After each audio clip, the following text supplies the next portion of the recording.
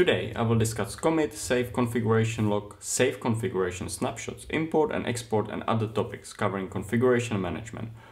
Lots of topic to be discussed, and it's all part of the Palo Alto EDU-210 Firewall Essential, so stay tuned. I will start with a commit. A commit involves saving the candidate configuration to the running configuration. The Palo Alto Firewall has a running configuration, which is the configuration currently active on the firewall.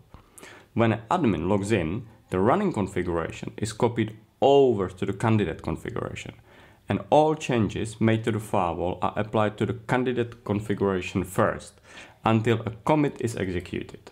When a commit is pushed, the candidate configuration is copied over to the firewall running configuration, making all the admin changes active. Now, let's start with the commit action. I have created a new object for a kind of DMZ network, as shown here. If I go to the right and want to commit the configuration, push this new configuration change into the firewall, I have a few options. If I drop down the menu, the commit window will appear. I can review what changes I have made. It states under the policy and an object that I've created some DMZ objects, and it's an address type object. If I want to preview the changes in the XML, I can click preview changes. I specify how many lines of configuration I want to display. Creating address object only takes a few lines, so 10 will be enough. I click OK, and we should see the changes that have been made. Here is the running configuration, and on the right hand side we have the candidate configuration with its changes. I have created a DMZ with a network 172.16/16 network, so we can see it here. There is also an option to validate the commit if you are making a lot of changes to the firewall. You can regularly come here and validate the configuration. If you create a complex configuration, such as building a brand new VPN or new remote access VPN, you can come here and regularly check that the steps you have taken are valid. I will also show you later how to pre-stage your changes, save them, and then apply them later.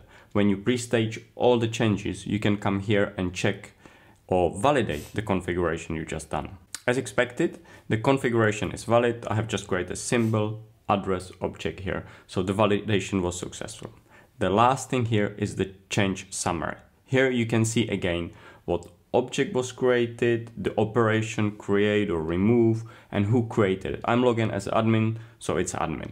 Now, let's apply the changes and commit the configuration. The commit goes through the whole process of checking the changes are valid before they are pushed into the running configuration. Now, the commit is completed, and the address object I've created for the DMZ subnet 172.16/16 is no longer part of the candidate configuration, but it's now part of the running configuration. You can also see that there are no further changes to commit, as the commit button is grayed out. In previous section, I've discussed the configuration commit. Now, let's take a look at the commit and configuration logs. The log can be set to prevent other administrators from making changes. There are two options: either block changes to the candidate configuration or prevent admin from committing their changes. There are two options for taking a log. If you click on the log in the top right corner and take a log in the new window, the default option is commit. If I select this option, no other administrator will be able to commit their changes until I finish my work, but they can still make changes to the candidate configuration. If I select a config log, they will not be able to make any changes to the candidate configuration. In the description, I can type something like change 1234, click OK, and now config log is set. I can still make changes. I can create another type of the network, like a DMZ with the subnet 192.168.11.0/24. As you can see, I'm here as an admin and here as an admin read-write. Let's see if I can create objects on the firewall with a log from a different admin. Let's add a DMZ with the IP address of 10.10.10.0/24. And no, I'm not able to make any changes to the firewall because the configuration is logged by other admin. So this is behavior, or this behavior is expected. If I had just a commit log, I would be able to make changes but I will not be able to commit them. The original administrator who set the lock, after all the changes are completed, will commit the configuration and then lock should be removed. Then all other engineers can make changes to the firewall. There is also option to set the commit lock automatically. Under the device setup management general settings is option to set automatic commit lock. This is handy feature if there are multiple administrators who are making changes to firewall on regular basis. It helps to prevent configuration overlap. I will create another object here, DMZ2 with the IP 10.10.10.0/24. Again, I have made changes to the candidate configuration. The running configuration is not affected. I haven't committed the configuration yet. And if the firewall restart for whatever reason now, I would lose the candidate configuration and all changes that were not committed. If you make change to a single object, it's not a big deal. But if you make large changes to the configuration, like building a VPN, that could be quite big loss. Palo Alto recommends that once you make a change, save the configuration regularly. Click Save Changes, and it will also give you a preview of your changes here. Here's a change summary, who created it, and you can preview change in XML format. Same with the commit. Now I can save it. If the firewall restarts and I will log back in, I will be able to retrieve those uncommitted changes. When I tested it last time, the uncommitted changes were automatically loaded after the reload. Alternatively, you can go to the device operation and revert to the last save configuration option. I can also revert back to running configuration if I made changes and for some reason the validation during the commit failed and I wish to start from beginning. The option is to revert back to running config and start from scratch. Now, let's have a look at the device and operation. Here is a configuration management section and we have few options here. We have revert, save and load, and those are the operations with the configuration files that are currently on a firewall. Export and import are for exporting, importing configuration either from your local machine or from some other remote location. In the previous section, I have showed what the revert section does for save candidate configuration and for running configuration. Let's carry on with the save section. The save name configuration snapshot. This is a great feature for baselining the configuration. For example, I can say this configuration is a pre-stage or pre-production, and that's the setup. I know it will not change. I can label it as a pre-prod and save it. Now the configuration file is saved as a pre-prod. And if something goes wrong and I want to go back to pre-prod configuration, I can just come here, click Load Name Configuration Snapshot, and from the drop-down menu, select the pre-prod and click OK. It will change the firewall back to the setup it was after the pre-prod commit. This is a very good feature. I use it a lot when I'm doing lab work on the firewall. I set up the baseline configuration, then I make changes for one lab, get it all working, and once I'm finished or ready to go back to the baseline configuration, I can just easily revert back and have firewall ready for new lab.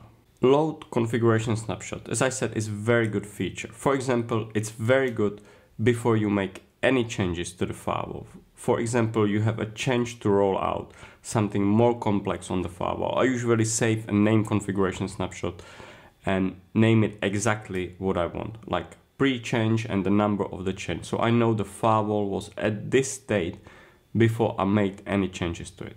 And if anything goes wrong, I can easily revert. It's a live check-it for any changes on Palo Alto Firewall. Another option is to load a configuration version. Every time you commit the firewall changes, firewall will save the commit in its memory. So you will have a list of different commits in a memory. As you can see, there are a lot of them on my firewall. If you are in a production environment, the list will be much longer.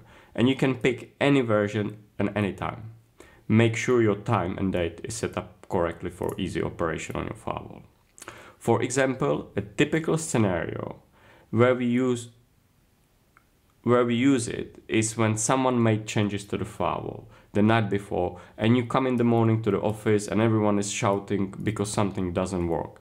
You may not know what changes were made to the firewall as it was poorly documented. The easiest way is to have a look just before the change was made at the previous configuration here. In my case, for example, select version 9, click OK, the configuration is being loaded now. And the firewall will load the old configuration. It will be like a pre-change config, so you know everything was reverted back, and hopefully the firewall be back in a working order. It always tells you to check the task manager. Here at the bottom right corner is a task manager where you can open it, and it will actually tell you if the last job you requested is already completed. Now, my load configuration snapshot has completed, and I believe if I go to object, some of my object will disappear. Yes, I can see all the config I've created have disappeared because the configuration was loaded from the time before the change. Export and import, again, very similar, just that you are exporting not to the firewall memory or storage, but to external storage. So it could be your laptop. If you click export name configuration snapshot, it does the same thing as save name configuration snapshot. You can name the configuration and export it to your laptop for whatever reason you want to do. Export configuration version, again, will let you pick one of the previous commits, snapshot, and you can export it. The last option is export device state. So what's the difference between a device state and configuration? Configuration is just your configuration, which will be the XML file required for the configuration of the device, your firewall. Device state will also include things like certificates if you are using a VPN. If you are using a Panorama, there will be also templates and other required information for Panorama to work with the firewall. There are much more information in a device state. I would use the device state type for regular backup of your firewall to external storage if you want to back it up to external storage. Then we have an import name configuration snapshot. The same thing, if you created a snapshot, you can import it here. And here you can import the device state if you had one stored outside of your firewall. And here are the last few things on this page as an added bonus to configuration management. There are options to reboot or shut down this device from the GUI, and here is the device history. In my case, it is completely empty, but once your firewall is upgraded and in production, this can happen multiple times during its lifespan, here will be the whole upgrade history of your firewall. Thanks for watching. Please hit the like button and subscribe, and I'll see you next time.